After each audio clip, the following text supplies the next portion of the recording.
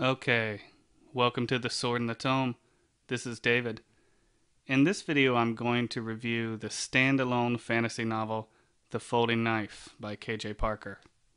Most of my review will be spoiler free, but after I give my general thoughts about the book and rate it, I'll get into some spoilers so I can discuss my favorite moment, as well as my least favorite moment from The Folding Knife.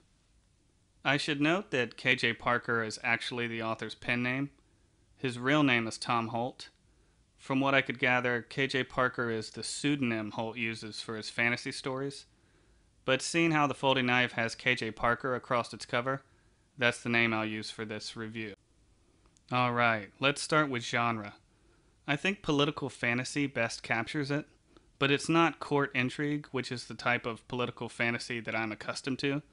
The Folding Knife is more of a drama/comedy. It's a tragic and humorous character study. Speaking of characters, the main character, a man named Basso, is the elected leader of a Roman-like republic, and throughout the story he gets tangled up in numerous political scandals and banking shenanigans. There's also a fair amount of war and conquest, but even those are all seen through the lens of the nation's treasury and Basso's personal finances. If there was a subgenre called financial fantasy, this book would fit nicely inside it, because in many ways the Folding Knife's tone and conflicts are more closely related to Scorsese's The Wolf of Wall Street than something like A Song of Ice and Fire. Sticking with genre, one thing I want to make clear is that there's no magic or mythical creatures or any other supernatural elements in this story. It's only fantasy because it's set in an alternate world, and that combined with the story's tone makes The Folding Knife a very non-traditional fantasy novel. I didn't have a problem with that, but I feel it's worth mentioning. I have mixed feelings about this book. There's a lot to praise, but also a fair amount to criticize. I'll start off with what I felt was the best element of the story, and that's Parker's prose. Parker is undeniably intelligent and insightful, and his narration has a distinctive erudite voice. It's been a while since I've read Vonnegut, but I was reminded of him while reading this. That being said, there was a downside to Parker's authorial voice, and that's the influence it had on his dialogue. Too many of the characters sounded similar, specifically the educated and high society types. For instance, Basso sounds quite a lot like his nephew Bassano, and they both sound quite a lot like the much older Antigonus, and I could go on. Staying with the characters, there's definitely depth to them, and their conversations and interactions are complex and unpredictable. But most of the main characters are severely emotionally detached. Think of snarky Vulcans from Star Trek. It made the world feel slightly surreal to me. I could understand how that might not be an issue for some readers, but in my case it made those characters difficult to relate to and invest in. Having said that, after roughly the first 100 pages, some key character relationships do eventually blossom, and those connections made my reading experience much more enjoyable. For me, that's when the heart comes into the story. Like the characters, the plot was a bit of a mixed bag for me. The political and financial problems that Basso had to deal with were well thought out and believable, and his solutions to them were always brilliant and commendable. But for the first two-thirds of the book, Basso seemingly solved his conflicts without much effort, and I couldn't help but feel he should have had greater challenges and setbacks.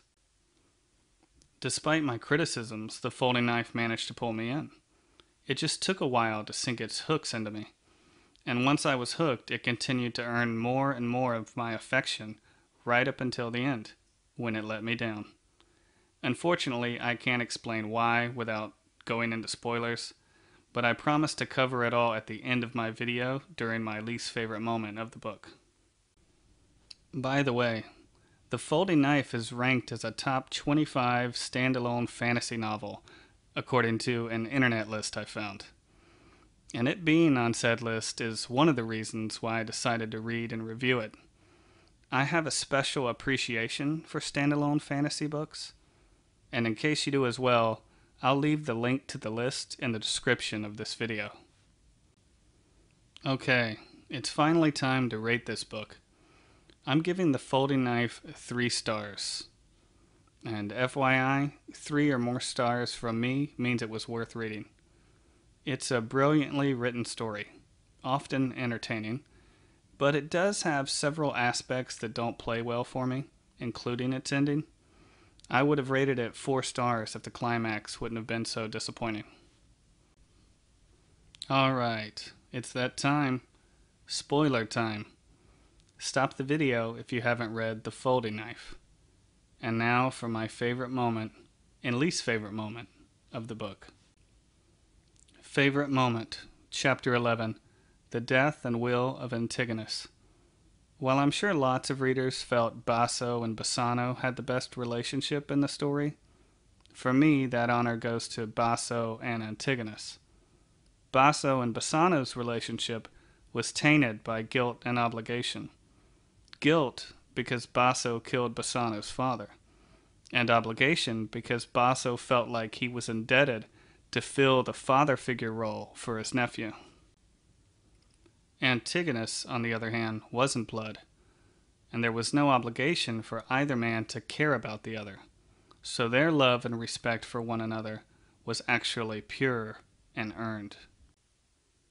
And we learn a lot about Basso after Antigonus's death, like the fact that Basso had never visited his house. We also learn that Basso is the type of man to give a healthy sum of money to Antigonus's live-in servant, even though he wasn't instructed to. But the most memorable takeaway from that scene was from Antigonus's will, when Antigonus admits that he feared Basso may never be happy, that it might be impossible for a man like Basso to ever be happy. And for my least favorite moment, Chapter 17, Melsantha revealed as the woman who ruined Basso and helped kill Bassano.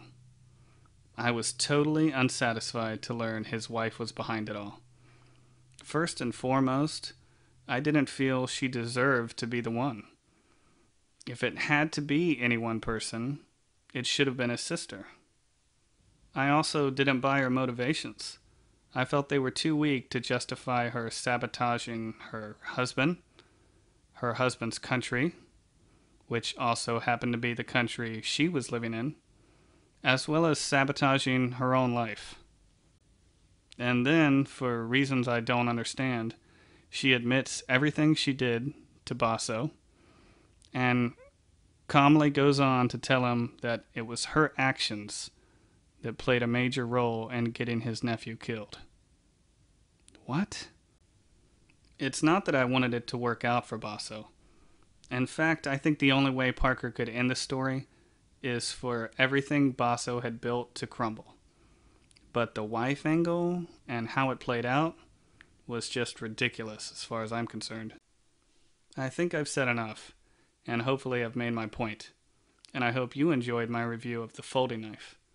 If you'd like to listen to more of my fantasy book reviews, then please subscribe to the channel.